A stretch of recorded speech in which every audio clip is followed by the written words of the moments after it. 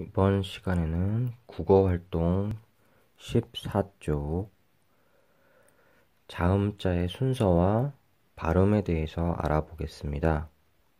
자음자는 총 14자가 있는데요. 기역부터 알아보겠습니다. 기역, 기역, 기역. 네, 쓰는 순서는 옆으로 긋고 내리고 기역. 이 그림은 가루, 가루, 가루. 이 그림은 고구마, 고구마, 고구마. 네, 다음 페이지. 니은, 니은, 니은. 쓰는 순서는 아래 옆, 아래 옆입니다.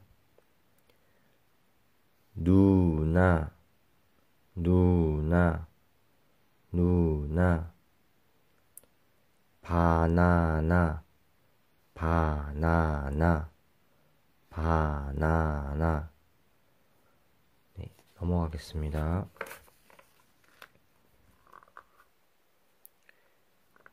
디귿, 디귿, 디귿.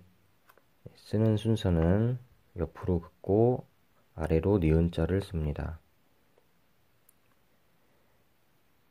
다리미, 다리미, 다리미. 두더지, 두더지, 두더지.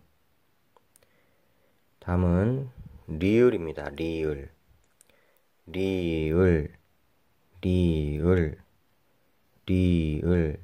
쓰는 순서는 먼저 기역을 그리고 그 다음에 옆으로 긋고 아래로 니은을 그립니다. 리을, 리을, 리을. 노래, 노래, 노래. 머리, 머리, 머리.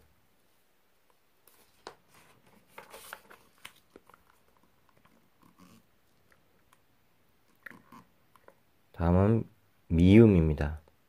미음, 미음, 미음. 쓰는 순서는 먼저 옆으로 내리긋고 기역자를 씁니다. 그리고 아래쪽을 그어줍니다. 아래로 긋고 기역자 그리고 그 다음에 옆으로 써주고. 매미, 매미, 매미. 무지개, 무지개, 무지개. 다음은 비읍입니다. 역시 미음을 쓸 때처럼 아래로 내려주고 또 옆에 아래를 내려줍니다. 그 다음에 옆으로 그어주고 또 아래 그어주고. 하나, 둘, 셋, 넷입니다.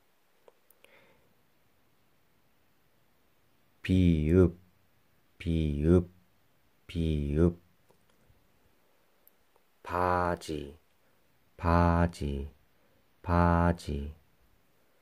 부채, 부채, 부채, 부채.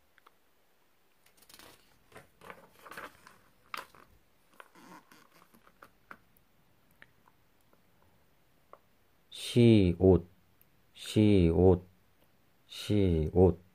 쓰는 순서는 하나, 둘입니다. 소나기, 소나기, 소나기. 갑자기 내리는 비입니다. 시계, 시계, 시계.